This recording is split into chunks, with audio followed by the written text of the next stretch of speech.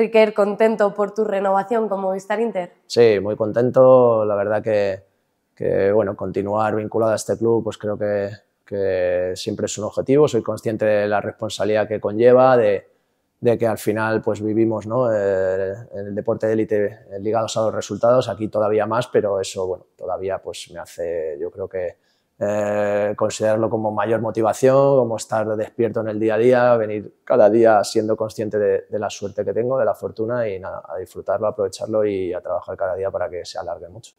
¿Cómo ha sido esta temporada con el equipo? ¿Ha sido lo que esperabas? Sí, hombre, siempre se puede mejorar y siempre se te queda ahí un poco el mirar para atrás y acordarte de días concretos o situaciones concretas que todavía pues, podrían haber hecho mejor la situación, por supuesto, ¿no? Porque aspiramos siempre a lo máximo, pero bueno, yo si miro a vista atrás sí es positivo, sobre todo en cuanto a lo que es el grado de involucración de los jugadores, que están muy metidos, están muy comprometidos con la idea.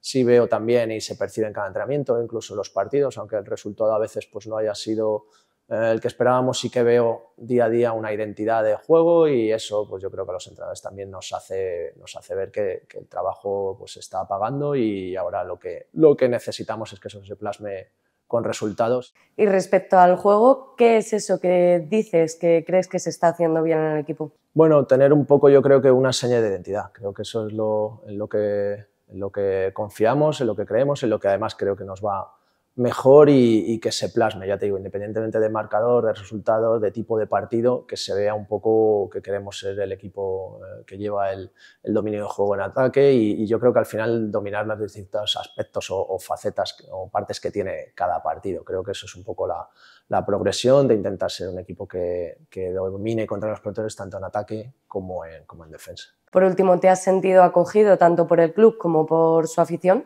Sí, sí, muy bien. El club ya bueno, lo conocía de dentro, ¿no? Porque estaba trabajando pues, en categorías inferiores desde hace mucho tiempo y lo conocía bien en ese sentido, no tenía ninguna duda y la afición he podido pues, tener la oportunidad de vivirlo, que creo que es una afición muy buena, ha estado en momentos duros con el equipo, ha estado apoyando. Al revés, creo que justo ha hecho lo que necesitaba el equipo en los momentos malos, que es apoyar, que es tener confianza, que es esperar y en ese sentido pues muy agradecido de poder vivirlo desde abajo. Pues enhorabuena y mucho acierto en tu próxima etapa con Movistar Inter. Que así sea, muchas gracias.